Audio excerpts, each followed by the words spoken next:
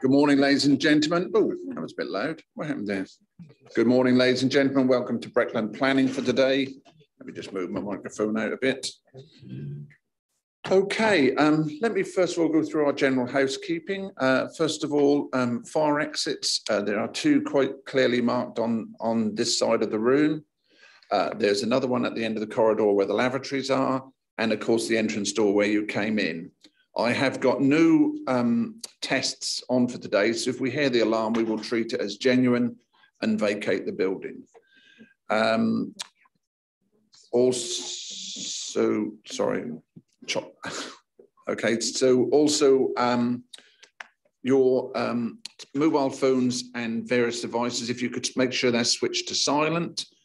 If they go off during the meeting, it's generally done as a fine to the chairman's charity, and it's not me as chairman of this committee, but it's chairman of the council, and his chosen charity this year is Papyrus.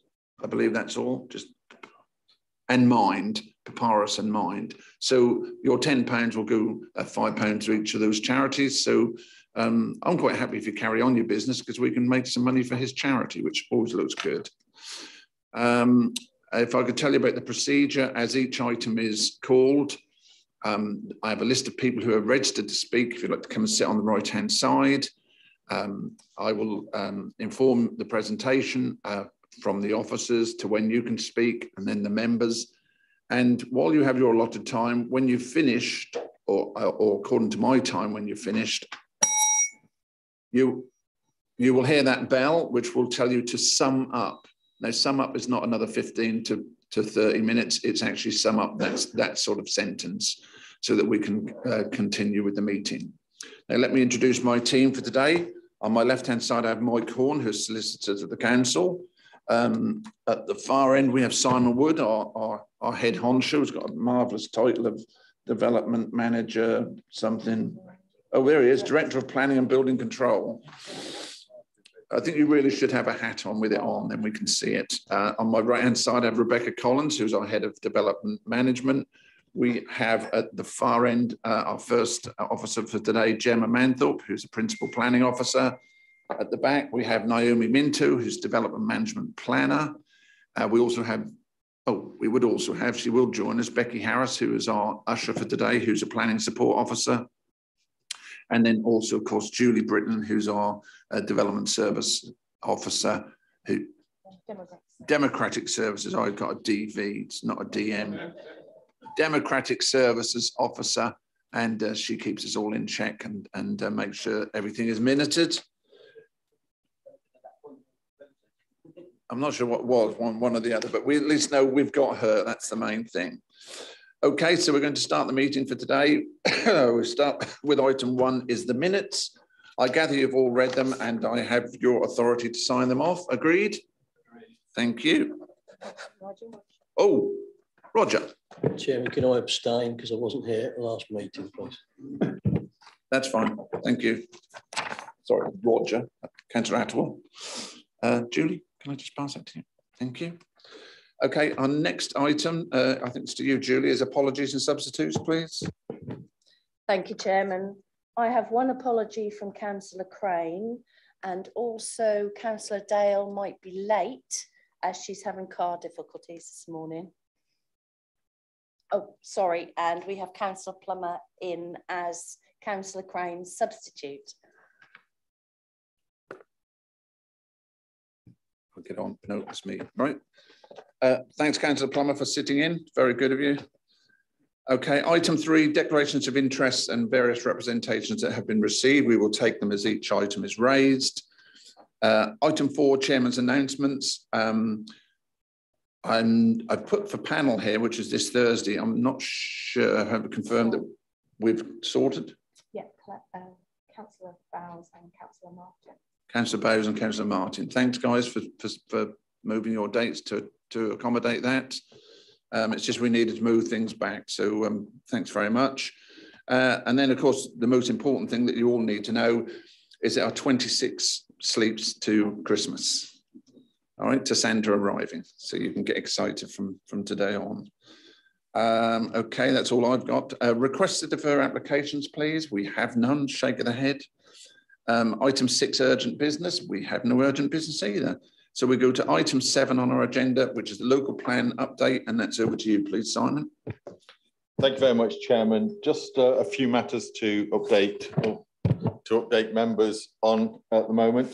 Just a reminder that the call for sites, which was extended, ends on the 1st of December. So if members are aware of anybody who may be interested in putting sites forward, if they can go onto the website and complete the form and submit the relevant plan, that would be great.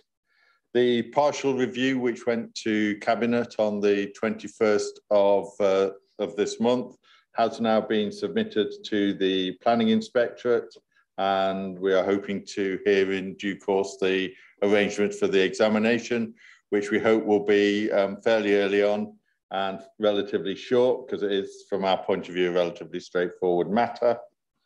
Just to update in relation to the issues and options paper, we had a member update a couple of weeks ago in relation to the issues and options paper, and I would ask that any members that have comments to make on it do so again by the 1st of December, so that we can get the papers in order for it to go to Cabinet on the 9th of January. We are holding a session for parish and town councillors on the 20th of December at 4 p.m. here at Elizabeth House. So it would be good to see as many representatives from parish and town councils at that session as possible, and we can talk them through the issues and options paper and get some feedback in terms of their thoughts. Thank you very much, Chairman. Thank you. Any questions at all, members? Councillor Kybird. Thank you, Chairman. That 20th of December meeting, will members of this committee be invited specifically? We had a member update in relation to this, I think it was a couple of weeks ago, for members to come and speak. It's not the intention for members to come to the parish and town council briefing, which will be very similar event, but there's nothing to stop members coming if they wish to do so. I think I would just ask that they let Democratic Services know, so that we can have a little bit of control over numbers. Councillor Attawell, please. Has the invite's been sent to the town and parishes? Because this is the first I've heard about it, about the 20th.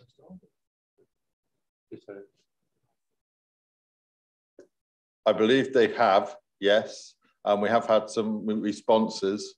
So I will double check, and Julie's here as well, and we'll go back. But I'm sure they have been, because we have had some responses back. So I don't know. We can look at resending.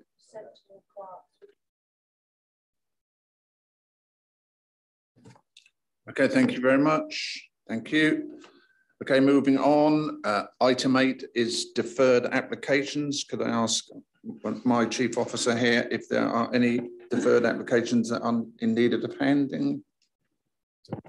Thank you, Chairman. So any application that's been deferred from this planning committee, the officers are working hard to bring them back to the next available planning committee. But if members want specific updates on applications, then let me know and I'll get you those updates. Thank you. Okay, thank you very much. We knew item 9 now is our schedule of applications, and our first application is item 9A and 9B at Rodham and Larling, 3PL 2022-0013, which is full application, and 3PL 2022-0014, again full application. And to speak, I have the chairman of the parish council, Sarah Gosling. I have Councillor William Nunn, who's the ward rep, and Rory Holbrook, who's the applicant. If you'd like to come and sit on the right-hand side, please.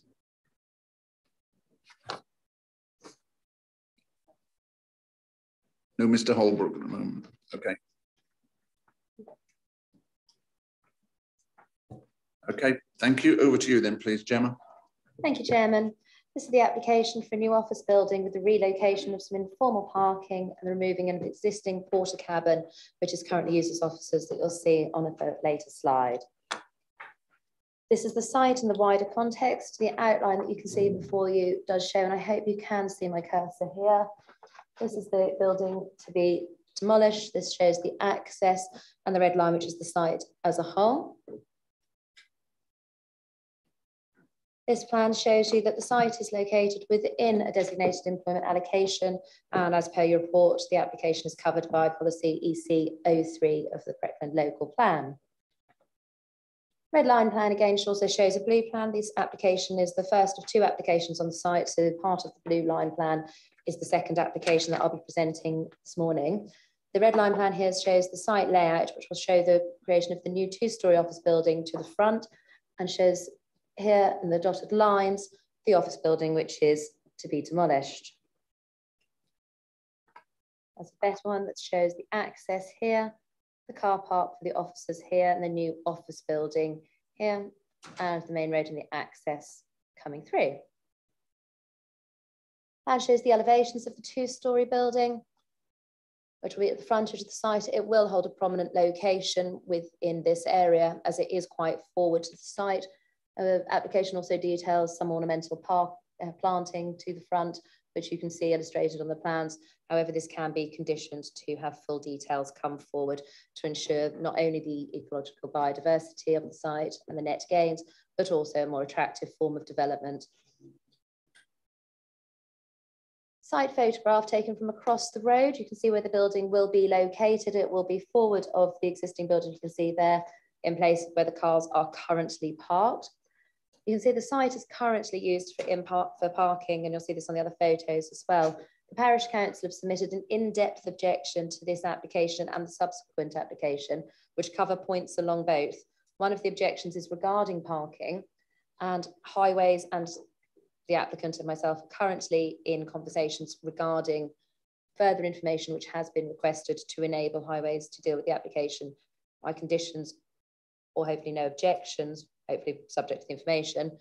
Highways have simply asked for further information to show that parking can be provided, and showed delineated parking on the site to account for the additional persons for the officers. I said part of an office is being demolished to allow for more parking. It's within your report that delegated authority is requested with regards to the Highways conditions, and if members grant approval today, this will be on the grounds of authority is given to add Highways conditions and subject to no objection from Norfolk County Council Highways following the receipt of revised information. This is the entrance to the site, and you can just see here the section of building to be demolished and the existing parking as shown on the site plans. This is looking across the site, and so just clearly demonstrating again the site is used for parking, and this is one of the concerns of the Parish Council and Norfolk County Council Highways are requesting further information. This is the access looking out of the site onto the road, just to demonstrate the width of it. We'll go back to the red line plan here.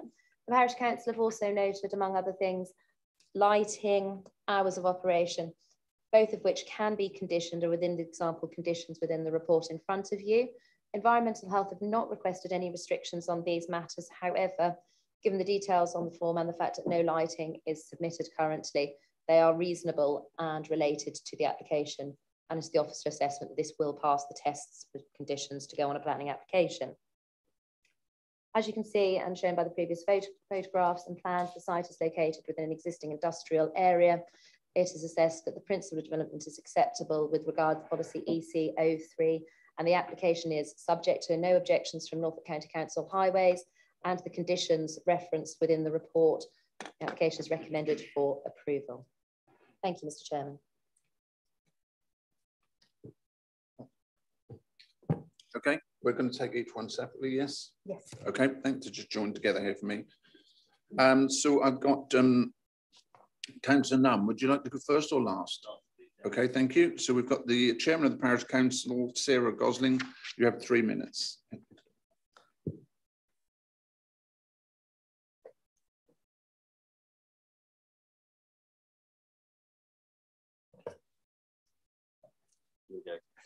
Hello. My parish council oppose this application for the reasons as seen in the case reports. As stated on the reason for the planning committee consideration, the application is significant for local people. We thank the case officer for the numerous conditions on their recommendations, which seek to address a number of the issues and concerns which our parish council raised. We welcome the opportunity to clarify the operation on the entire site. It will allow the entire Rowdham industrial estate area to be consistent in terms of what is and isn't allowed. Currently, the main site for Holbrook's operations does not have specific planning conditions in place due to the age of the area. Presently, there is informal and unauthorised parking by Holbrook staff outside of their boundary, outside of that red line, in a place which compromises the existing highway safety of the site and surrounding businesses, seen on there to the right-hand side. Sadly, no increase in parking places has been included in their new designs to prevent this in future. The ad hoc site is not part of their land. The footprint of the new building drastically exceeds that is being demolished. It will reduce parking availability rather than increase it. We kindly request the addition of the restricted use of any external tannoy and loudspeaker during office hours, as per conditions seen on other businesses on the same estate. The application states that access to the office and site will be 24-hour, as drivers may return at any time. This is of great concern that it gives opportunity to increase operations beyond those under planning condition. We kindly request that a condition for the receipt of vehicles back to the depot does not include for loading or unloading outside of permitted hours. We have considered both applications together, as they are from the same company on the same site, and to expand the existing operations of the same business. It is refreshing not to see yet another retrospective application from this particular site. Thank you. Thank you. Councillor Nunn, please. Thank you, Chairman. I'm going to be very concise. I'm very pleased these two applications have come before committee because, as Sarah said, we've had almost constant retrospective applications coming from this. So I'm pleased that you have the opportunity now to put the conditions in place to hopefully regularise what is going on this site. I think the key things for me are around the speakers and the tannoy to ensure that the residents who live actually relatively close to the site, on the right-hand side as you look up at that map, some residential properties. So make sure that tannoys actually only operate during working hours and are directional. Make sure the operating hours, as Sarah said, are actually during the operating hours. I think it's a very, very smooth move to say we allow vehicles to come back 24 hours a day, because ultimately that means we're going to work 24 hours a day. I know they do a lot of work for the railways, so they work through the night, so lorries will come back, load, unload. So I'd like to see that condition strengthened. And I think they're the two key things. Sarah highlighted the traffic. We already know these people have to park on the highway. There isn't sufficient parking on site. As Sarah again pointed out, by extending the size of the building, they aren't actually extending the size of the site. So they're reducing public work parking, both for lorries and for vehicle cars. And that will only, as we see, expand the use of the highway for their parking. So we'd like somehow, and I don't know how we regularise that because there is no restriction on the highway. So I guess there's no way that you can actually prevent people from just parking all the way along the highway. But I guess it's just worth flagging. And I think they're the key things I'd like you to consider when you look at the conditions on this, because as a company who has in the past, dare I say, done their own thing, I'd like as best we can to put conditions in to regularise what they're doing and to give our officers the opportunity to hold them to account when they do things wrong for the community. Thank you. Rebecca, please. Thank you, Chairman. Just to say, I think Gemma did mention it, but just for members' clarification, there is a second application on this site to follow your vote on this application. So just to be really clear, this application is for the new office building, and then we have a subsequent application coming for new industrial units. Members, you may or may not agree with me, but therefore I think the matters of loading, unloading aren't relevant to the office application, which you are considering now before you, nor are the matters of the speakers and tannoy, in my view, aren't relevant to this office application, and therefore, you know, we will have the opportunity to consider those matters with the next application. The other point I'd like to make, Chairman, is we cannot members, you are already aware, but we cannot use these applications to put right the issues with the existing operations of the site. We can only consider these applications on their own merits and the additional impact these applications may create.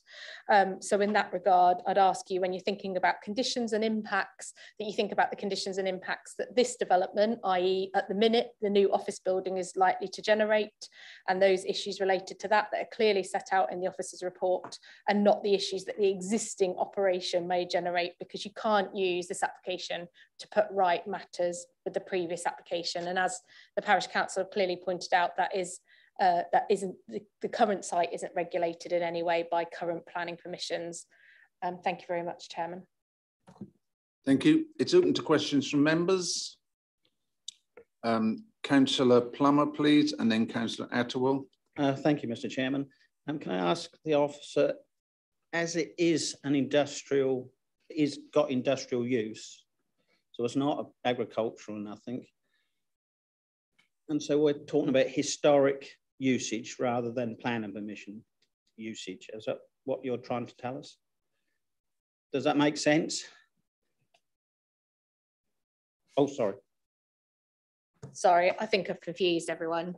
So, which is common. At the minute, so put aside the industrial units, which we'll consider second, and we'll have a completely separate presentation on that and speakers and a vote. At the minute, you are only considering a new office building, the relocation of informal vehicle parking, and the removal of existing porter cabin for office building. What I am saying is there is, and you've seen from the location plan in front of you, there's a depot. This site is part of a wider site, and part of those operations will continue as part of those wider sites. So you can only consider the office building in principle. So as Gemma's pointed out, this is an allocated employment site under policy EC03 that allows for B1, B2 and B8, but obviously it's not B anymore, it's E class, but those allows those B use classes as set out in the policy on a designated employment site. So what we're saying to you members is the principle of development is established by policy EC04. And then we're asking you to consider the impacts of that office building only, of which we appreciate there is a parking issue that we are trying to resolve with the applicant, that we believe there is sufficient space on the site to park vehicles for those offices only. Does that help? Thank you. Councillor Attawell, please. Thank you, Chairman. Firstly, I think the tannoy is applicable to the office setup, because if there's people in the office, I'm sure they're going to have a speaker or something attached to the side of that office building, screaming at the yard foreman to come down and talk to somebody in the office. So I think that definitely should be a condition. With the construction of this new office facility, and we'll come on to the industrial unit, is it anticipated that there's going to be an increase in employees? Is the idea of this to increase the employment on the site?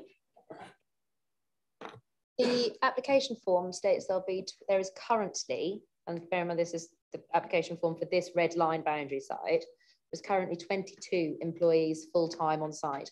There's been no indication of further employees, and that box has been left blank. Now, normally that box is filled in because further employment is beneficial and is seen as a positive thing, especially within an employment allocation. So the assumption would be it's going to maintain the status quo, or that would have been put forward as a positive. But as I said, on this red line site, the application form states there are 22 employees currently full-time.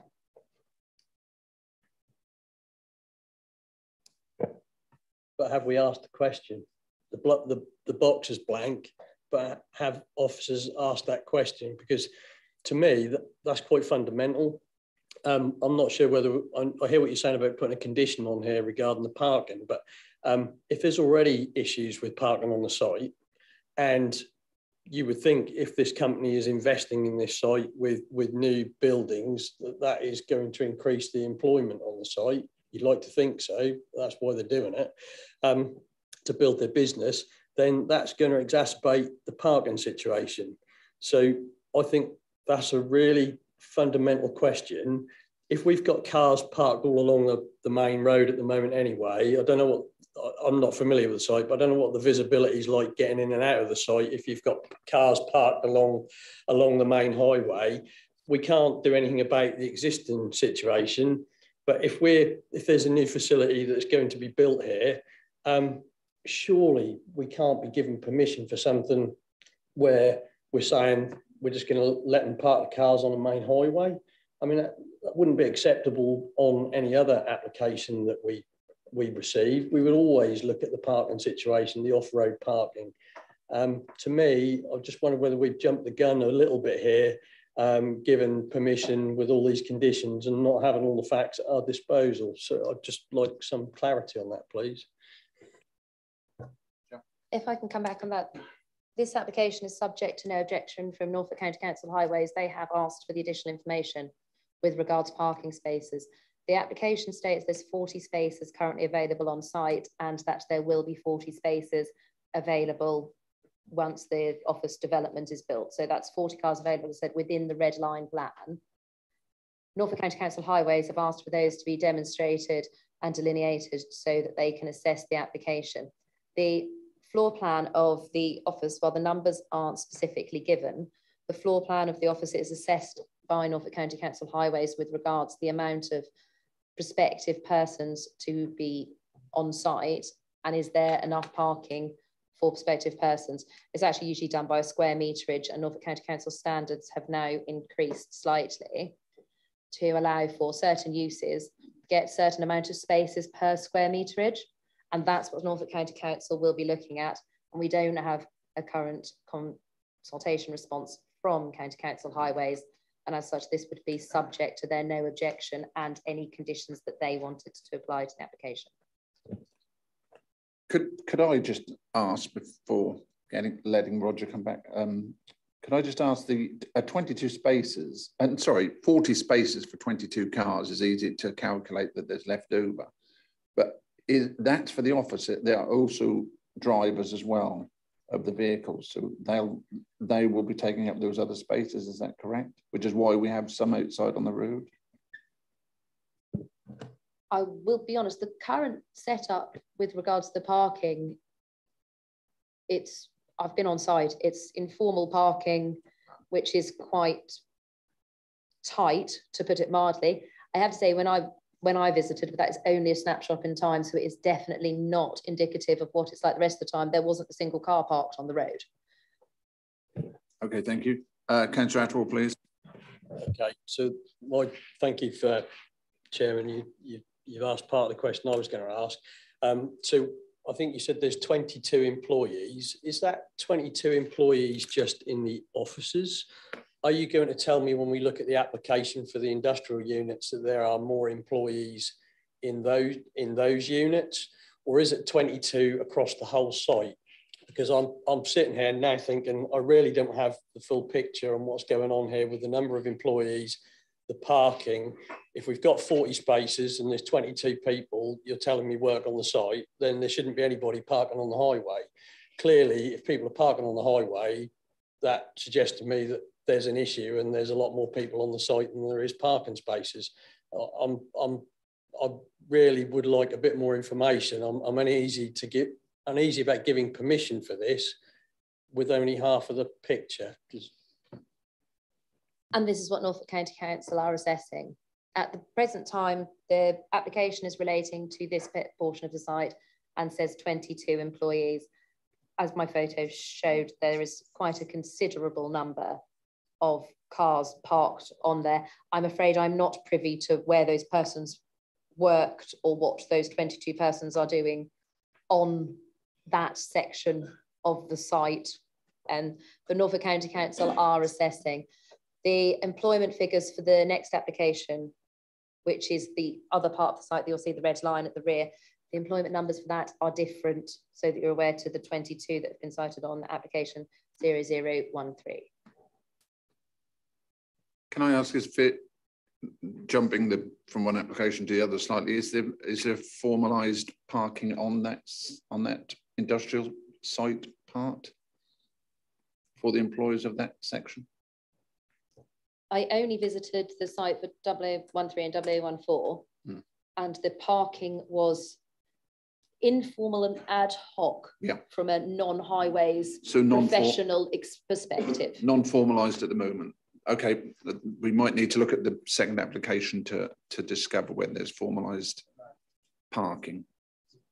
No, they are to a degree slightly separate, although they're next door to each other. Right, Councillor Attwell. Are they not the same business?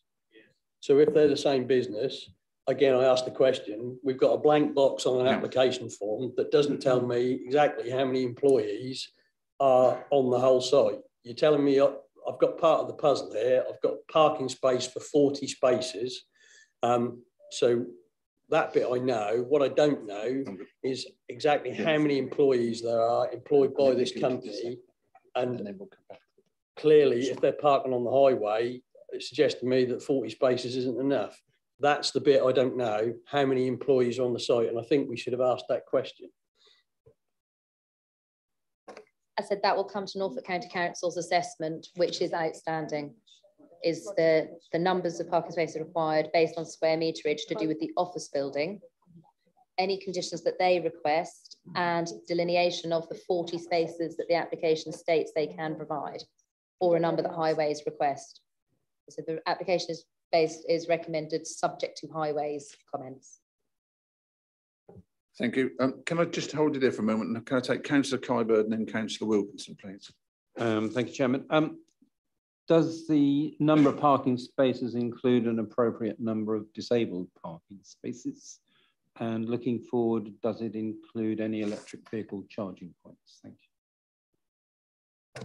The application currently doesn't show any delineated spaces. And that's one of the things that Norfolk County Council Highways have asked for. They've asked for quite literally lines on a plan showing how many parking spaces are they of the correct width, are they in places where there's correct turning. They've not objected, which indicates that they think that the parking standards can be satisfied.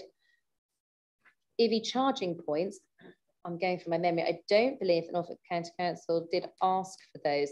This application has been with the local planning authority for quite some time, and as such, the parking standards have changed with County Council, but they're being more lenient in the application of the current standards, which requires EV charging. Thank you. Councillor Wilkinson, please. Thank you, Mr. Chairman. The road, Chairman, is that public through road for general public or not? So it's not just a road serving the site. There is issues where there could be through traffic. And the environmental said they got no issues. Have they looked at the site as generally as a noise factor, including the tannoy and obviously works what go on the site? Have they ever done an assessment on that? And were they told about the tannoy? The application has been assessed based on the information submitted. I do agree with Rebecca that I'm not au fait with buildings that are used as offices having tannoys. And I think that normal assessment would have been done based on an office building and the use class that has been applied for on the application form. So whether they've assessed that, I'm not privy to, but I would assume not. But as Rebecca said, members can put a condition on if they see fit to restrict or no tannoy loudspeaker can be erected to be heard externally on the building without the prior written approval of the local planning authority. And then if the applicant would like a tannoy, it would come back to us and environmental health would be consulted on that basis specifically. Thank you. I think in light of the fact that there are a few unanswered questions, I find it very difficult to put to members for you to make a decision on this. So I would like to put forward for deferment. I need a seconder, and I think that's Councillor Attwell. And then could I put that to a vote, please, that we defer this item for further information? And those against? And any abstentions? Councillor Martin, I'm looking at you. Oh, which one was that for? Are you? Oh, the first one. Thank goodness for that. Good. Thank you. Go on then, Councillor Gilbert, but keep it brief, please. Thank you, Chairman. It's about the tannoy. I mean, we're talking about ancient technology here. I mean, with modern technology, anybody who's working in the yard should be able to have a two-way thing on them. And I think the idea of a tannoy is Victorian almost. No, this is going on. Councillor Kittle Morris, and that's it. I'm not taking anyone else. Chairman, in view of the deferment of this application, I would suggest that we defer the other application on the same site. Otherwise, we're going to get confused. I think we were confused also with looking at 22 workers in the new building, and actually workers off the other site coming and parking on the original site as well, the site we've just been discussing. So there's a kind of crossover there, which I think we need to determine. And I would like these two applications to come back at the same time next time. Yes, they certainly will, which is what I was referring to, the fact that there's a few unanswered questions. Okay, thank you. Thanks very much, members. I do apologise, but you want to defer both items. Yeah.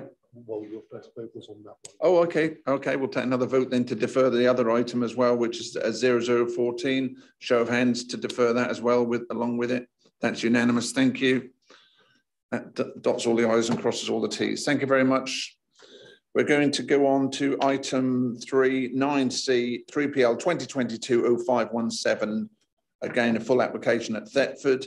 I have Barbara Tullett, please, who's, if you can come and sit on the right-hand side, Barbara Tullett, who's an objector, Thomas Kilvert and Stephen O'Connell, who's the agent and applicant, and Councillor Jane James, who's the ward rep.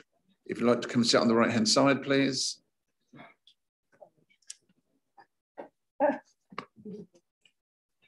Get you all sat down.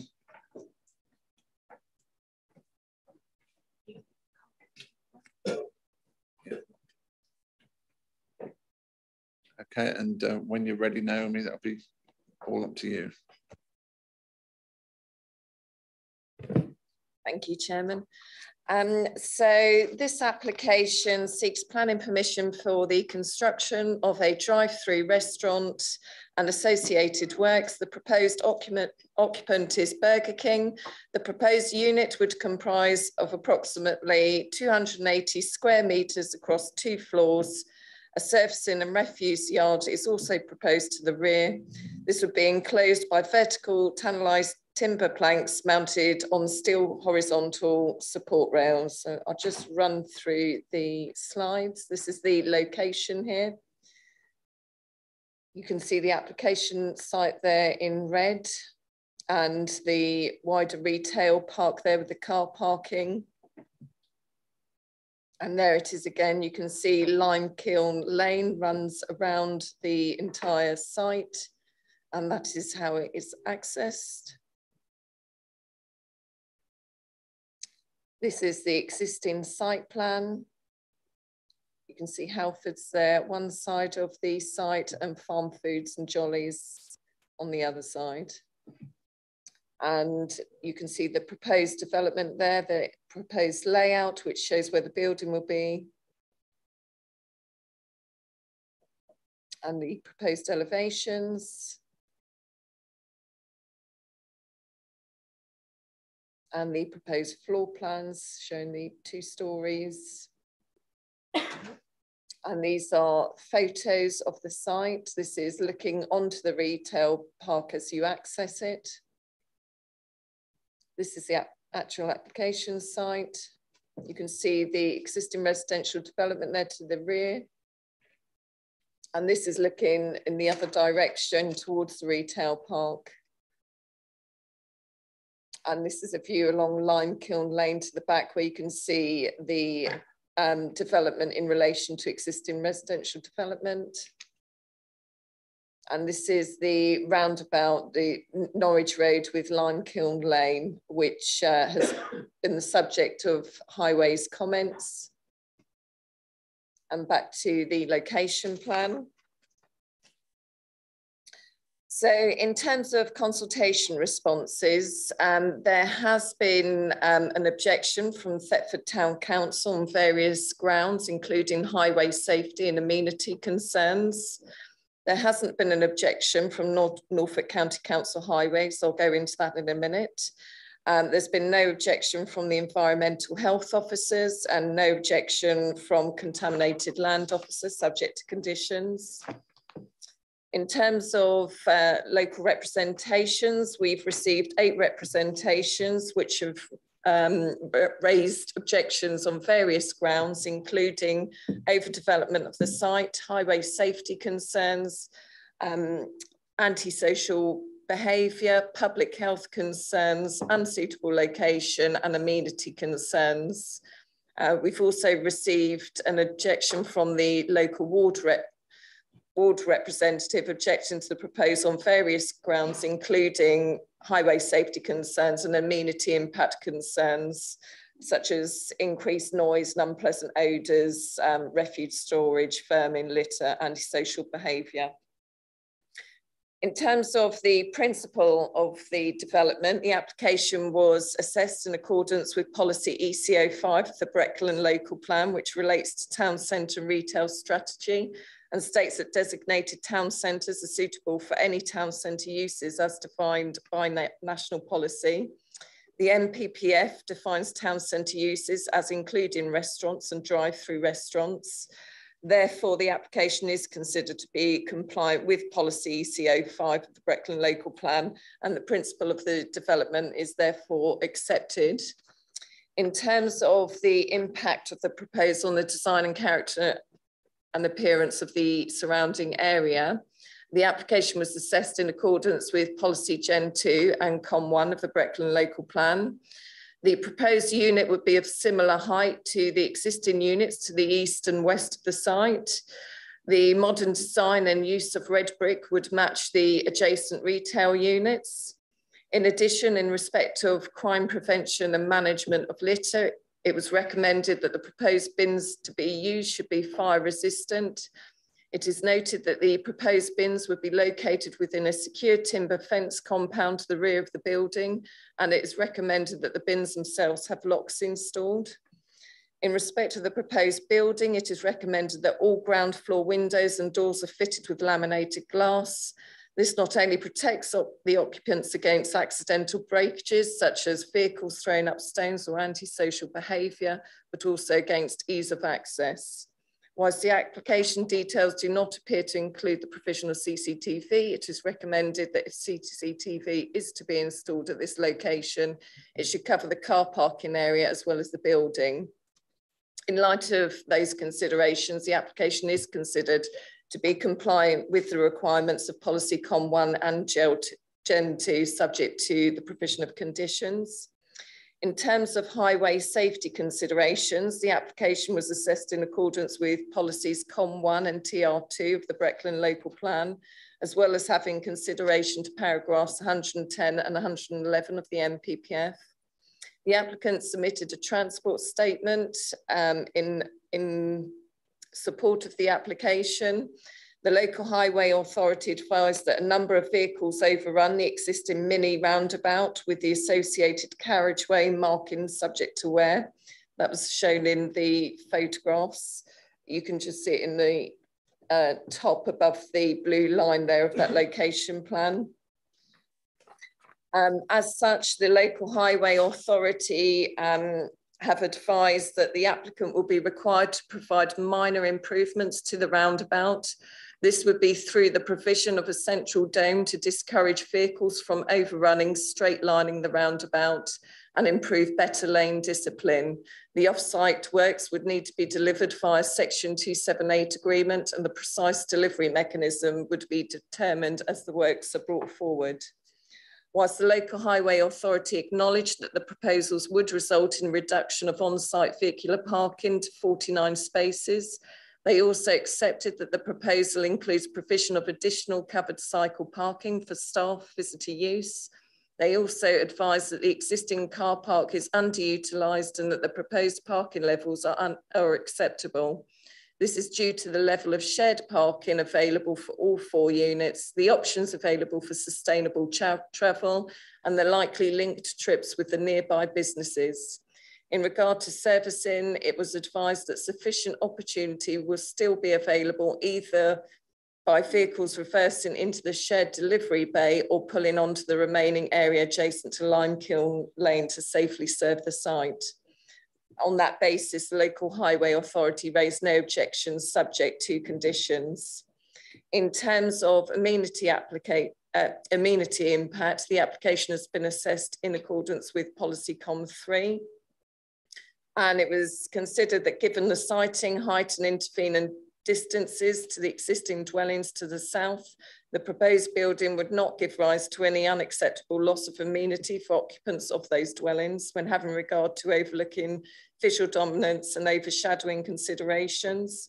With respect to implications on neighbouring residents through noise and disturbance caused by additional activity and surfacing to the rear of the site, it is noted that the area along Limekiln Lane is already used to access and service the existing Jollyes and Halfords retail units and is therefore subject to an existing level of activity.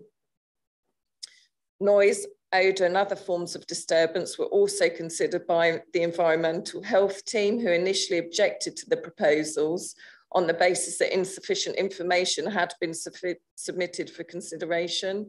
Their main concerns related to how odour, pest control, litter, waste and noise would be addressed. The applicant has since submitted additional information, including a specification and EMAQ report to address odour concerns and an email to address other matters of concern raised by the environmental health. And upon reconsultation with them, they've raised no objections subject to the inclusion of conditions. The application is therefore considered to be compliant with amenity considerations. They have satisfactorily addressed nutrient neutrality considerations. And in conclusion, the application is recommended for approval subject to conditions and the applicant entering into a Section 278 agreement. Thank you, Chairman. Thank you. It's opening to questions at the moment. Councillor James, would you like to go first or second? First or last, sorry. Sorry? Last. Of course you can. Right. So we have Barbara Tullett, please, who's an objector, and you have 3 minutes.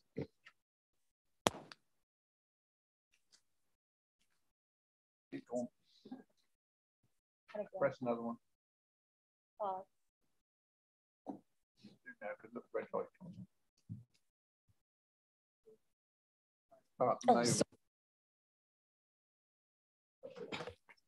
Thank you, Chairman. My name is Barbara Tullett and I live at 37 Magdalen Street, which backs onto the Limekiln Lane service area. The proposed development site is to the left of the entrance to the Limekiln Lane shopping complex. At present, there are 3 shops with sufficient parkings for their needs. However, there's a small supermarket as the road turns into the Aldi car park, which has a charity shop next to it. The supermarket has a couple of parking spaces, so the customers park on both sides of the road alongside farm foods and on the bend, creating a hazard for the Aldi entrance. This is a particular problem on the busiest days of the week. This area has a litter problem with packaging, empty alcohol bottles, cans and items left for the charity shop, often strewn along the grass verge and shrub border next to the farm food shop. Behind farm foods, there's a cage in which is kept the rubbish. They keep their rubbish container. This cage has to be kept locked at all times. It's accessed and the contents strewn around the surrounding area. The grass verge and the area to the side of farm foods is also used as a toilet area, even during the day. There's a problem in the area with rats due to the units that back onto the Grove Lane. And I often spot them during daylight hours. They're that bold. Magdalen Street itself is a busy thoroughfare with one end being a single lane traffic due to the street parking. The houses that back onto Limekiln compete for parking spaces with the customers of the pub and the visiting mobile bank. And therefore most of them park on the service road behind their own properties. The delivery lorries are of substantial size. And one of my concerns is if amendments are done to the mini roundabout, that they will change their route and come up the Magdalen Street to avoid that route because they need quite a big turning circle. The delivery vehicle for the farm foods reverses into the bay quite adequately. But if the proposed fence line is changed, that will restrict the unloading for Jollies, as it will come right up to their loading bay and create problems with their forklift truck. And Halfords, I mean, the size of their lorry is quite vast, really. And that's going to, I can see them using the service road rather than the service area and cause congestion in that area. Jollies keep their 7 rubbish bins in front of the fence line, and they have to move behind the store nearer to the unloading area and the houses, again, causing issues for unloading. Once the shops have shut in the evening, the area is quiet. I mean, they were shut at 7 o'clock, but with Burger King, obviously their trading hours are going to go well into the evening, causing noise and nuisance to the neighbours. The developers intend to reduce the number of parking spaces by 9. I can only presume that the parking service will be carried out on a quiet day of the week to say the car park is underutilised. The position of the new disabled parking bays will mean the occupants of those bays having to reverse into the mainstream of traffic, also causing a hazard. And with additional cars coming through the drive-through, this adds to the existing parking issues on the site. If this application is approved, the residents of Magdalen Street will suffer an increase in noise and disturbance to the rear of their properties and additional litter and antisocial behaviour with the unwelcome addition of cooking smells. Thank you.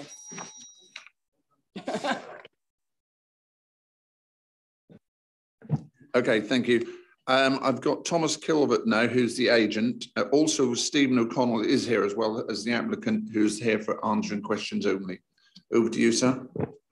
Thank you very much, Chairman. The application for a drive-through restaurant comes to you before following positive collaborative working with officers, resulting in no objections from technical consultees and a recommendation for approval. The site is within the designated town centre of Thetford, and so in policy terms, the principal development is acceptable. We understand that there are local concerns in relation to the restaurant. We are confident that the development would operate without giving rise to these concerns. The operator, Adult Group, a family business trading since 1969, successfully operates over 175 similar restaurants across the country, adhering to strict brand standards of their global franchisor partners. In terms of parking and congestion, there is no objection from the local Highways Authority. The Highways Officer acknowledges that the existing retail park is underutilised and that the parking levels are acceptable. In particular, drive-through restaurants such as this benefit from a significant number of linked trips when customers divert to the site following a visit to another destination. The drive-through option also reduces parking car demand, as customers have the option to use the drive-through rather than sit in a restaurant and use the car park. The Highways Authority has requested that improvements are carried out in relation to Norwich Road Mini Roundabout, and this can be delivered by planning condition. Servicing, which only takes place every few days, will be conditioned to avoid peak times. The application was also supported with a detailed noise assessment, which has been agreed with the Council Advisors on Noise. Conditions will be attached to any planning permission to control the operation of the unit, including a restriction for noise levels to not exceed 3 decibels above background noise level on the boundary of the nearest affected residential property. This will ensure residents are protected. Bins will be provided on site, and bin storage is provided in a secure timber fence compound. The operators of the restaurants have litter picking regime, which means regular litter picks are undertaken on the site and surrounding area. We fully support the officers' recommendation, as set out in their reports, that the principal use is appropriate within the town centre and at its location on an established retail park. The development will create 40 new jobs in both full and part-time roles, and the use will bring more trade into the town centre. We therefore suggest that members agree with your officer's recommendation and grant planning permission for the proposed new drive-through restaurants. Thank you very much. Thank you. Councillor James, please. 3 minutes also. Thank you.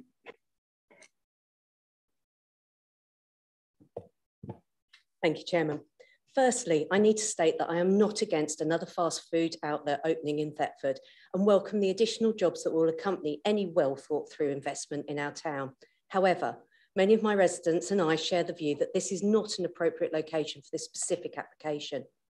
NPPF Section 8 requires planning decisions to aim to achieve healthy, inclusive and safe places which enable and support healthy lifestyles and access to healthier food. The locating of a fast food outlet within 300 metres of a school, a mere 2-minute walk away, is contrary to the fight against obesity, given that in 2017, 1/3 of children aged 2 to 15 were overweight or obese. There is also the socio-economic aspect to consider with any significant money being spent each year on the treatment of obesity and diabetes. And obesity rates are highest for children from the most deprived areas, sadly, that we have very close by. The considerations in the transport statement fail to acknowledge that the restaurant element of the proposal will attract a high number of destination customers, as is seen with current drive-through and dine-in facilities. Where these facilities currently exist in the town, there has been additional parking allocated, not a reduction in parking as proposed in this scheme. There is also the failure to consider the growth area of home delivery services for takeaway food and the provision for parking for them. The safety of the proposed layout is questionable, with the current site plan showing a disabled parking space almost directly opposite the already restrictive entrance exit from the site from Limekiln Lane North Minor. There appears to be very little consideration to traffic management on the site itself. Reversing in and out of these spots would cause collision risk as users of the rest of the site attempt to navigate the remaining car park or gain entry to the drive-through. The loading access to the retail unit currently occupied by Jolly's is also compromised by the proposed acoustic timber fence, with factually not enough space being retained for them to safely operate their forklift truck. In relation to the proposed new shared delivery bay, no consideration has been given to the additional noise that will be created by the movement of product from the back of the delivery vehicle, which will reverse in according to the swept pass analysis provided, to the rear of the unit currently occupied by Halfords. There is also the additional risk of associated manual handling of product, as access is restricted when the delivery vehicle is in this new bay. When I originally called in the, When I originally called in the application, there were no pest control measures within this application, and there have been issues, as previously mentioned, in relation to this. The Breckland Local Plan Policy CM03, Protection of Amenity, states that development will not be permitted which causes unacceptable effects on the residential amenity of neighbouring occupants. There was not enough evidence provided at the time of writing the original call-in to assure residents that their amenity would not be adversely impacted from odour, pests, light pollution and noise. I will close there, Chairman. Thank you. Okay, thank you. It's open to questions from members, and I've first of all got Councillor Gilbert, then Councillor Attawell.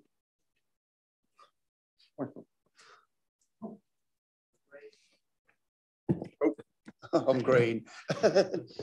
Right, thank you, Chairman. I'm a little bit confused on this in some respects. If you can bring up the site plan for me, please. There's mention of 4 businesses on the site, and I can only see 2. Yeah, that's what I'm trying to establish.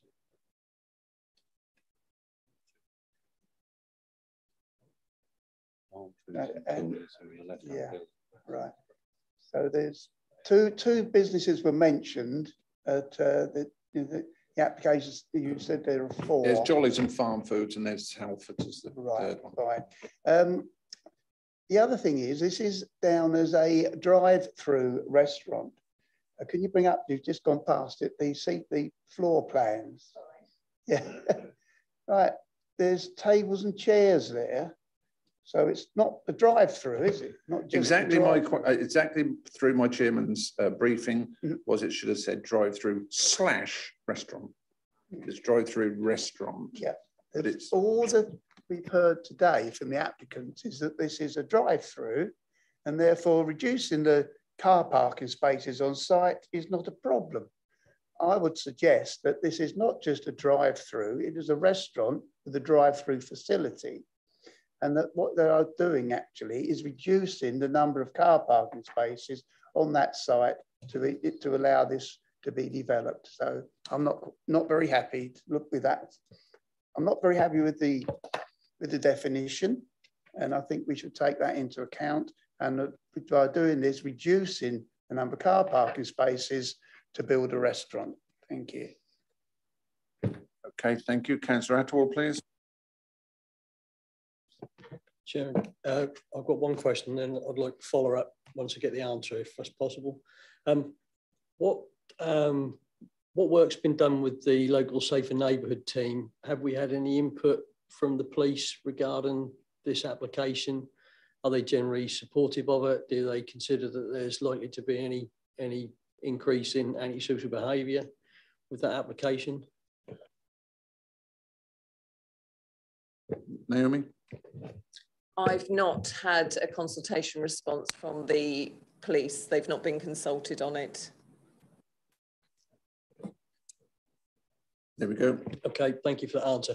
I just want to talk about policy Gen 02 for a second, if I can, Chairman, because I'm sure our council solicitor will agree with me that that is a subjective policy, it's not prescriptive. I just want to read out a couple of bits from that, because I think the ward rep makes a very powerful argument as to why this application should be refused. And I think that this is going to come down to a subjective view, whether we think that's going to enhance the area or not. So Gen 02, for the benefit of the audience really, the council will require high quality design in all development within the district that, one, respects and is sensitive to the character of the surrounding area and makes a positive architectural and urban design contribution to its context and location. Two, contributes positively to the public realm and public spaces, protecting high levels of amenity and quality of life, making Breckland an attractive, successful and vibrant place for residents, workers and visitors. And three, creates high quality, safe and sustainably designed buildings, places and streets, and maximises connectivity and through a development into the surrounding areas, including provision of high quality and safe pedestrian and cycle routes. I could go on, there's some text at the end, but generally I'm not happy that this really meets the test for promoting high quality design in a town centre location where we've got several domestic properties in the immediate location. So for me, I would want to see this application refused, but I think on that basis that I don't think it meets the test of Gen 02 would be my objection to the application. I don't think it enhances the surrounding area. I think it seems at the beginning of your statement, you invited the solicitor to take part, so I think it's only fair that he contributes. Thank you, Chairman. I do agree with Councillor Attwell that it is a subjective policy, but might I suggest that Gen 02, as its title implies, is dealing with the actual design of the building. And unless I'm mistaken, your concern is more to do with the use rather than per se the design of the building itself. So I'm not sure that Gen 02 is the correct peg to hang your concern on.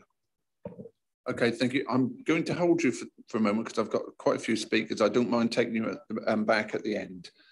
Councillor Kybird, please, who is actually, I'm not sure if this is your ward, but you're our Thetford member. No, it is walking distance from my house. One question amongst many, has the peak traffic flow been modelled? Because if there's more than 10 cars in the queue, you'll get gridlock on the entire site.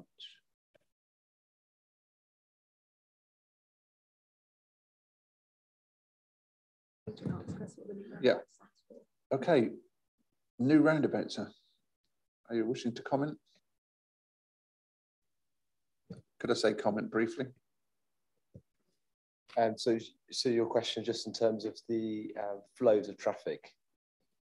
Yeah, so yes, so our application is supported by a transport statement, and that has found that there won't be any adverse impacts. They model traffic flows during various times of the day, and found that there wouldn't be any adverse impacts on traffic volumes. I think that the other important point to say is that, and I think it's come up already in discussions, is drive-throughs.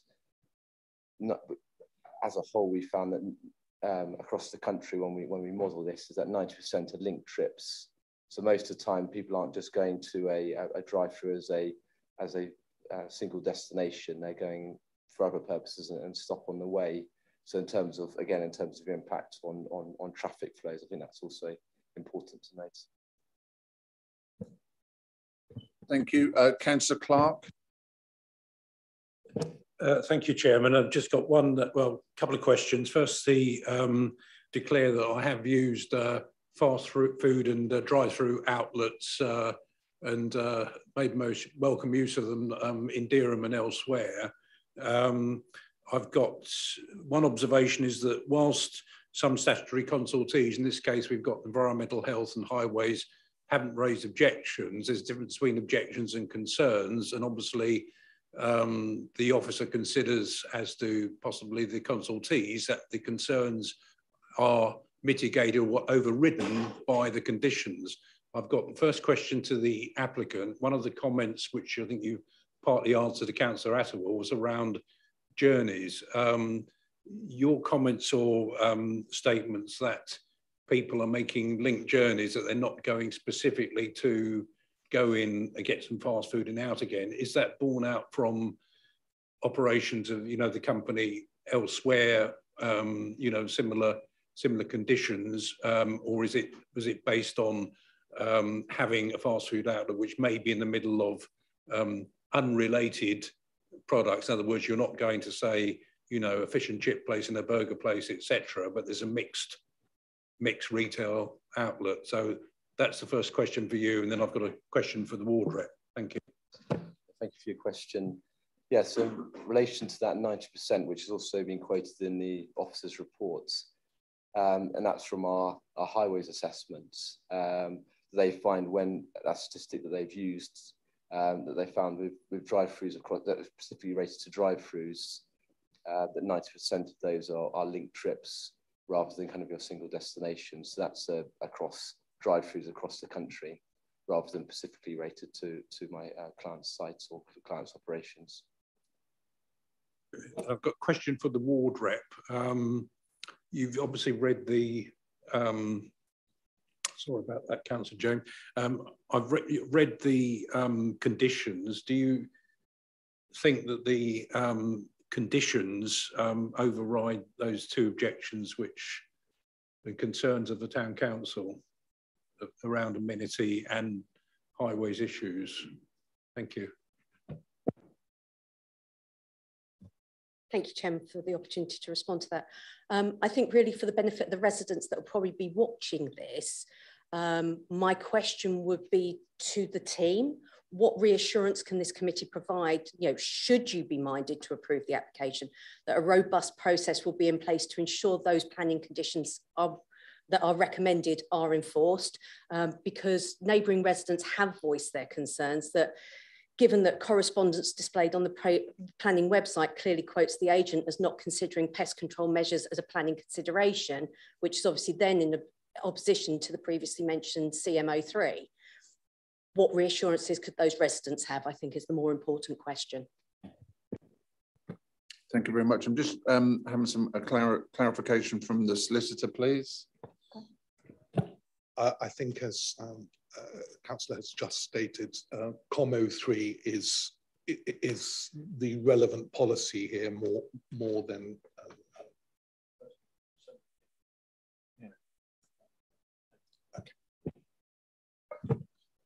Okay, thank you. Councillor Clark. Councillor Kittle-Morris, please. Sorry, thank you, Chairman. I note from the report there is no objection or any comment from the two neighbouring businesses, or the three neighbouring businesses, as to any impingement on their business in terms of deliveries, etc. So I take it that there is nothing there. I think if we look at the situation which the ward rep has brought up about existing rat problems, I guess from what Rebecca Collins said earlier on, we can't address that problem with this application. The other thing is that the only thing that I think that the conditions that have been put on the report are good enough to mitigate the noise and the smell. The only thing that I note in some fast food restaurants in other places, a condition has been put on that they should look at litter within 100 metres of their own outlet. And I would suggest that if we do pass that, we do actually ask them to clear up any stuff that is left locally. I know from fact that depending on the speed limit, if you go by car, your litter goes out between 3 and 5 kilometres away from a fast food restaurant. But that's a bit too far away from for this. But I think if they could clear up within 100 metres of that, it would help. Thank you. As a footnote to that, I noticed the other day there was a report that some of the fast food restaurants are in the process of developing the printing of registration numbers on the packaging, so that when it's collected up, they can take further action. I hope that does come forward. I've got Councillor Bowes, please. Thank you. Yes, very similar to what Mark was saying. As I noticed that you've said that you're, to the agent, that you've said you'll minimise littering in the immediate area, but what will you do to prevent it in the wider area of the town and the countryside around? Obviously, fast food outlets, particularly drive-through outlets, contribute hugely to the rubbish that litters our countryside. And do you have any suggestions for how you will intend to responsibly help prevent this problem in the wider area around? Are you able to respond? Thank you, the applicant. Thank you, Chair. Good afternoon. In terms of our existing operations, we have daily litter picks throughout and bins located on our existing site. So that would be the measure that we would intend to employ at this particular location. As for the wider amenities, countryside, I mean, we can only really deal with what's on the doorstep, which is the management of litter within, which I think is the main concern for what I'm hearing today. Sorry, can you answer your question through your microphone? Yeah, thank you. Do you have any plans for actually educating your customers more around littering and taking responsibility that way?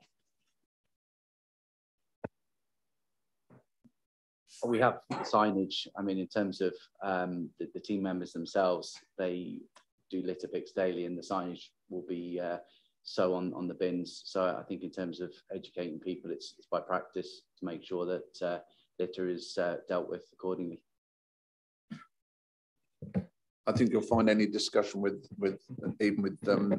Breckland's teams that clean the market towns every single night or in the early hours of the morning will tell you it's a big job every single day.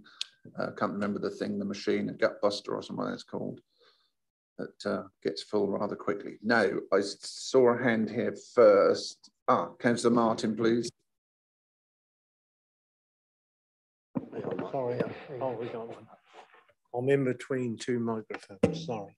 I've got a couple of points, actually. And firstly, I'm not against drive-through cafe restaurant, which is a description of the development. One thing, if I could ask the applicant, what will it be your operational hours for the premises? 10 a.m. till 11 o'clock, 7 days. If I may just make one other point for Councillor Gilbert, the proposal actually says drive-through restaurant, which is E-class sui generis. So just want to make that point that there's no misrepresentation on the use. Thank you. Okay, I've got Councillor Kybird and then Councillor Attwell, please. Yeah, I visited the site yesterday morning. There were 9 large trade waste bins, and presumably that number will need to increase. but it doesn't show on the plans as to where those existing waste bins will be stored and serviced. I thought we had a notification somewhere of waste bins. Am I right, Naomi?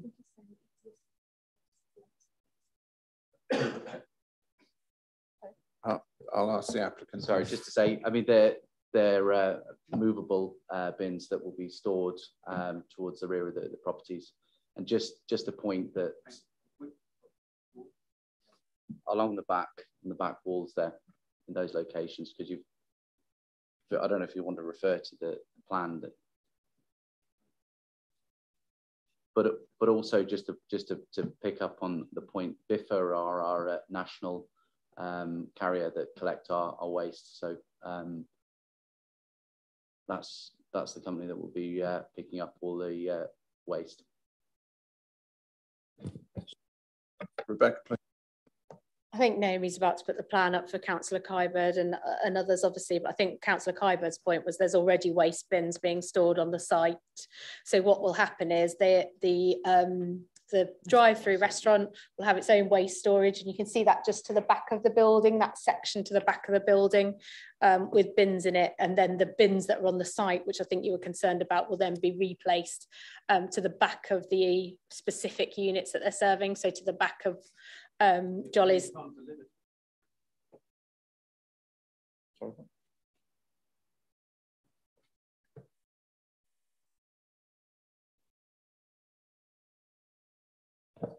If you put the bins to the back of Jolly's and Farm Foods, the 40-foot articulated lorry will not be able to deliver goods to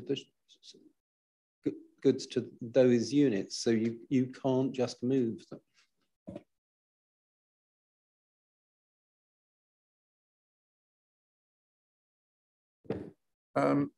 Well, then could we have a clarification as to let's say, for instance, Halfords or Farm Foods and Jolly's, where their allocated area is for their bins, even though they're not there at the moment? Yeah, I would remind you, we're not assessing an application. Oh, just I was just. Could you switch your microphone on, please? The bins all have wheels on, so they're able to be moved accordingly. They're not fixed, so they will be moved to make sure that they're not a hindrance. Okay, fair enough. Councillor Attwell, please.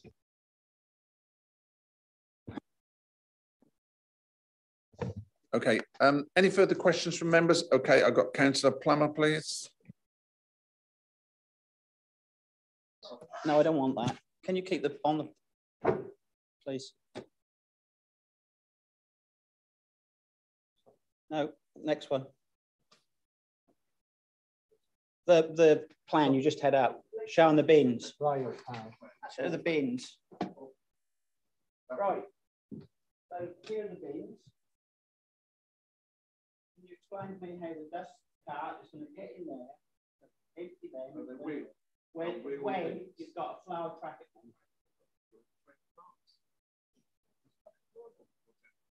But that's not really very good. Anyway, I've got another question, please. Can you put up the roundabout, please?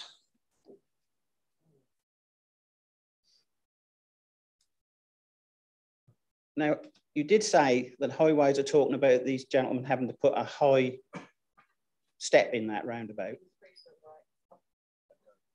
Yeah, dome. So is that going to restrict the Arctic lorries going to all the other?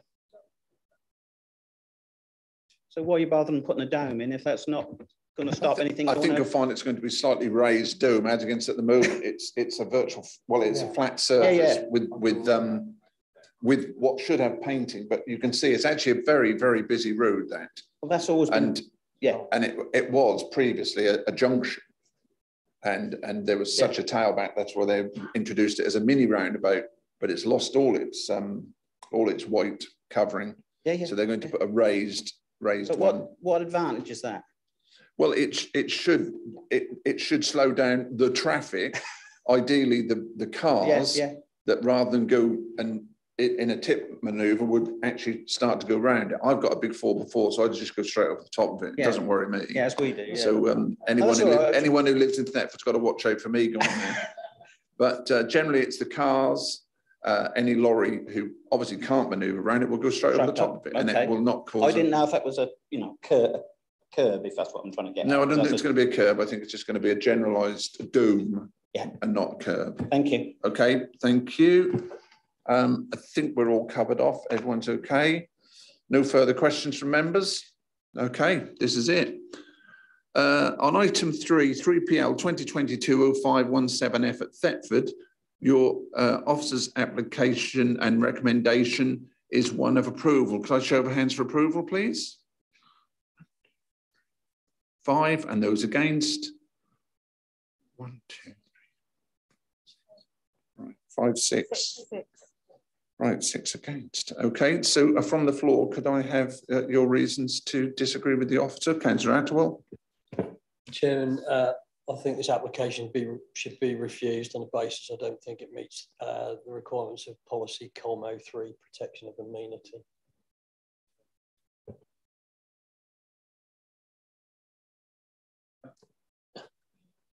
Can we have clarification from Councillor Attwell? Then I'll take your Councillor Coburn. Yeah, I think it's protection of the private amenity and for the, we've got down here, provision of adequate areas of usable and secluded private amenity. There's a whole list down here. Do you want me to be specific on one? There's 1 to 8 items on COM 03. Would you like me to read those out? Or do you want me to be very prescriptive? You happy? Go ahead. Solicitor. I still got that. I think on this particular occasion, it's we probably should be quite specific as to what the COM 03 issues are for the purposes of any appeal that might be forthcoming. I'll take Councillor Kybird then for a moment. It fails to protect the amenity of the adjacent Jolly's pet food store in terms of access to its loading bay, and it fails to protect the amenity of bin storage areas of the adjacent units, and there being no alternative storage space that would not compromise deliveries.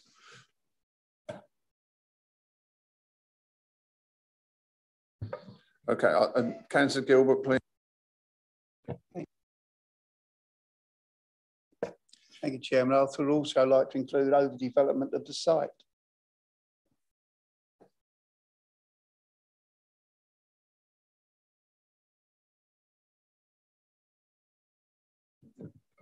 Rebecca, please. Okay. Sorry. So the loading and bin store reason that we heard would be a highways reason for refusal. Members, I would remind you, you have no statutory objections on highways grounds to those arrangements. The overdevelopment of the site, members, if you agree with that as a reason for refusal, that could be a reason for refusal for this development. The amenity, we're going to need some expansion. So we would usually say what amenity reason it is. So I would remind you that there's no objections from environmental health with regards to noise. There is an acoustic fence on the rear boundary that separates the highways movements from the drive-through from the residents behind. So I'd say in terms of lights from vehicles, noise and disturbance from vehicles, separate to use of the building, which we would normally list as a reason for refusal, is mitigated by that acoustic fence. We have no noise impact as set out from the Highways Authority, set out from environmental health. You have no odour impact in terms of amenity because you have no statutory objection from environmental health. So we would really need to know what the amenity reason is that we're refusing planning permission on. We would have to defend that at appeal. So we'd have to explain to the inspector what the amenity impacts are from this development. Councillor Attwell. Yeah, I also want to come back to Gen 02 because I do think that Gen 02 is relevant here. So we're talking about promoting high quality design. So it says the council will require high quality design in all development within the district that respects and is sensitive to the character of the surrounding area and makes a positive architectural and urban design contribution to its context and location. I don't think that this makes a positive contribution to this location. Then you've got contributes positively to the public realm and public spaces, protecting the high levels of amenity and quality of life, making Breckland an attractive, successful and vibrant place for residents, workers and visitors. Well, really, if you build this in the middle of a residential area, is that going to improve the lives of the Breckland residents while there? I don't think Gen 2 is specifically about the actual how the bricks are laid and the thing actually looks. It's about the wider context of the area and the effect that that design is going to have on the area. So I do think that Gen 2 should be taken into consideration as well. But I would defer to planning officers and our solicitor on that. But I do think that's highly relevant.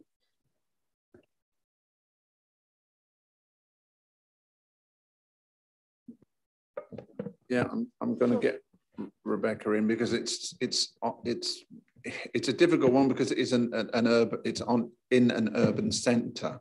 It's on an industrial area surrounded by basically brick and sheet-clad buildings. Probably the most attractive one is the glazing of Lidl or Aldi or whatever the place is called. That's the most attractive building there. So none of them are going to win design awards. So, and I don't think, this is me personally, I don't think there's nothing wrong with the design of the functional building that's going there. But I'm not sure what building you would put there that would enhance it. So let's hear what Rebecca has to say. I was going to say what you were going to say. Oh, there you go.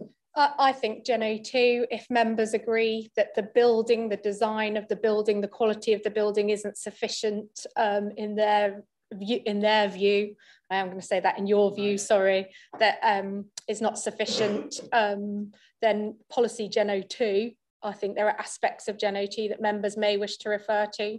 I would repeat what Nigel's saying. When you apply Gen 2, you should look at the character of the area.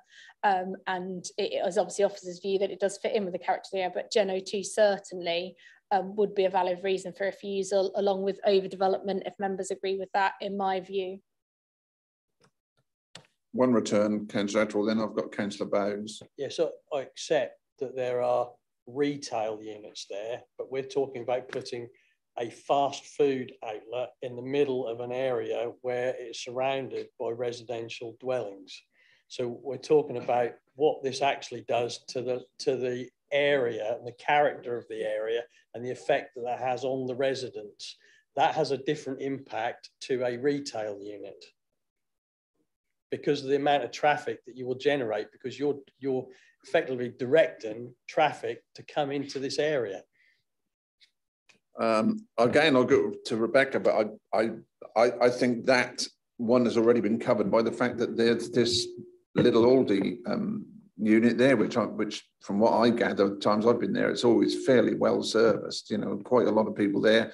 You've got Halfords, Jolly's, Pet Foods, Farm Foods, you know, who are all retail units. Well, we're adding to it because it's not so much an industrial area as a retail area. And also I'm not sure if they ever acted on it. Councillor James might be able to help me, is that we gave permission possibly a year or 18 months ago to a drive-through car wash thing. And I'm not sure whether they ever done it there. They did. So we've got that. We've got drive-through car wash. And I'm not sure about, someone mentioned about a mini supermarket, and that's there as well. So there's a lot of things happening on that particular park, which doesn't help the argument on the fact of there is traffic ongoing in and around that park. But I'm going to let Rebecca answer because I'm fed up of hearing from you. You're straying, members. So you're straying back to Commo 3, saying there's an impact on the residential properties. So Gen 2 is about the design of the buildings. So if you're unhappy with the look of the buildings, then I'm suggesting to you could refuse the application on the grounds of Gen 2. the look of the buildings in themselves in terms of the character area and the street scene. Please remember, members, that right to a view is not a material planning consideration in the determination of planning applications, only the impact on the character of the area. In terms of the vehicle movements and the comings and goings from the traffic, that will be COM03. So there's obviously the highway safety impact, which is TRO1 and TRO2, which Highways Authority do not support you on, and they are your statutory consultee on these matters. With regards to COM03, we've just done that. That's your environmental health, and they are your statutory consultees with regards to these matters. So you can refuse on Gen 02, but it would be on the design of the buildings only, not the impact on the neighbouring properties. You also cannot revisit the principle of having a drive-through restaurant in this location because your policies very clearly tell you that they're acceptable in this location. And you've already heard that from officers. So Gen 02 is the design of the buildings, not the impact on amenity. So members, if you want to add an impact on amenity, you can do that, and it's in your right to do that, but we strongly advise you against that because you do not have the support of your statutory consultee in that regard. Councillor Bowes, please. Thank you. Can I suggest that this doesn't meet the requirements of ENV 02, 05 and 06 either because of the potential impact on the wider area of the Brex, the detrimental impact that we know comes from an increase in littering from applications such as these. And the effect that that increase in littering in the wider area will have on the biodiversity and wildlife of the area. Thank you. Yeah, okay. Go on in, Councillor Gilbert, enlighten me. Yeah, thank you, Chairman. I think one of the reasons for we should refuse it for the impact on the area and the residents of the area is the opening hours. At present, we are told that the retail businesses there are closed by 7 o'clock. Yeah. But well, well, that was said earlier. I'm puzzled by that one. Surely someone must know when Aldi, Lidl close. But whatever it is, I think Councillor there's James? an impact on the area by the opening hours of the restaurant. Councillor James? Aldi is open till 10 o'clock at night. Most weekdays, obviously, different hours operate on the Sunday. Yeah, 10 o'clock.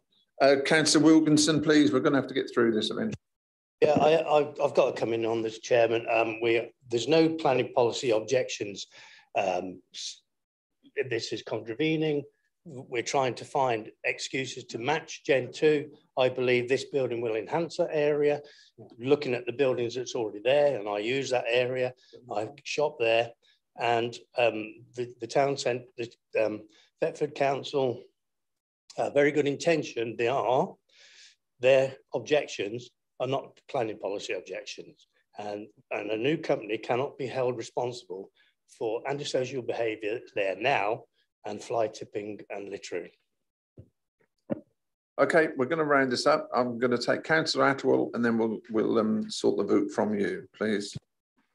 Chairman, just finally on Gen 02, you talked about the design of the building, but that also means the layout of the proposed development.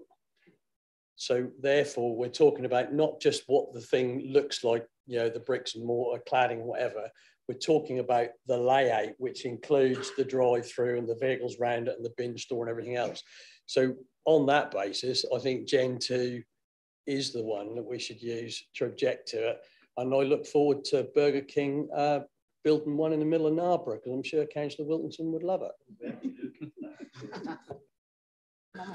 Yeah, we're going to have a summary from Rebecca, and then we're going to enhance your vote, which was from the floor with one of refusal.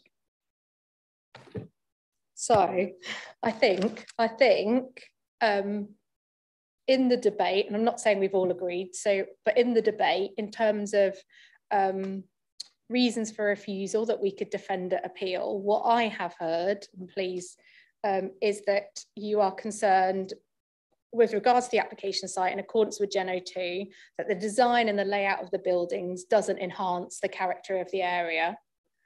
it fails to enhance that, that the addition of the building would result in overdevelopment of a site, and that's evidenced within the lack of provision shown for the displacement of bins and servicing areas for the adjacent stores. And on that basis, you would recommend refusal. Those are the defendable reasons for refusal that I've heard.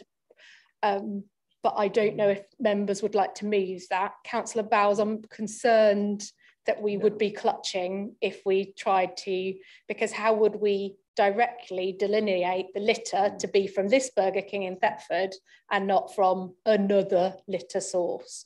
So I think we would struggle to defend that as a reason for refusal, in my view. But the Gen O2 and the overdevelopment is something I think we could defend at appeal if we needed to. Is that acceptable, Mike? Yes, thank you. Okay, so from the floor, your recommendation, which was put forward by Councillor Atwell, one of refusal, I believe it was seconded by Councillor Kybird at the time. Thank you. Was one of refusal. Could I have a show of hands for the refusal, please? 1, 2, 3, 4, 5. And those against? 6. So it's gone the other way. So take that again. We're voting to approve. Right, yeah, we need it. Right, so I'm saying seems a bit pointless, but can I have then a show of hands that we approve this item, please, at Thetford? A show of hands for approval. 1, 2, 3, 4, 5, 6. That's right. And those against? 1, 2, 3, 4, 5, 6, 5. Well, how peculiar. Never mind. No, that's not peculiar. No. Councillor Plummer? Yes, Mr. Chairman, I changed my mind because with all the evidence that was given, I thought that was the right decision to make. So that's very good. And if anything else, it highlights the action of the committee, that when you can actually discuss further the items, to the degree that we were having coffee at 11 and it's now 25 to 12. So very narrow margin, but this item is approved. Thank you very much. Look forward to my free burger. Oh, I didn't say that. I didn't say that while we were being transmitted around the world. I didn't really say that. But thanks very much. Thank you for your time, ladies and gentlemen. I know we're getting nearer to lunch and we should, but do you mind if we just have a quick 10-minute break starting at 11:45 by this clock?